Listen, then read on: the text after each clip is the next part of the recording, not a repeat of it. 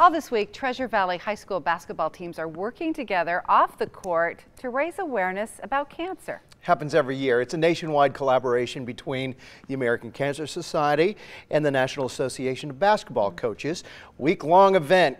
Been a staple, as I mentioned, in the Treasure Valley for the last 4 years. This year, 18 teams from the 5A and 4A Southern Idaho Conference are participating, along with a few schools from North and Eastern Idaho. Each school is raising money and awareness for their own cause. Hooping for a Cure. For the Mountain View boys, it's all about raising money for Make-A-Wish Idaho. Head basketball coach John Nettleton said the annual fundraiser isn't just about bringing awareness to cancer, but trying to help those suffering from it. I think everybody has probably been affected by it somehow.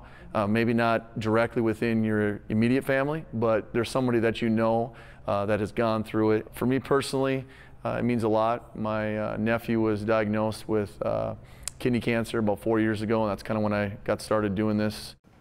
The Mavericks are raising money for Liam and Easton, 4-year-old twin boys who are both battling a progressive muscle disease.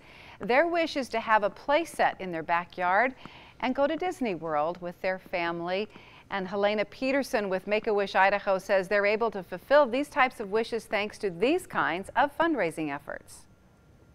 And they both suffer from the same condition. It's a progressive muscle disease, and what that disease does is it creates a lot of respiratory issues and a lot of muscle weakness. We're so excited to be with the help of schools like Mountain View and schools all across the state to be able to support Liam and Easton's wishes. That's what it's all about. Coaches versus Cancer continues through Saturday. There are several ways to donate. Bring your change to the Mountain View Meridian game tonight. That is at Mountain View. Players will be collecting money throughout the game.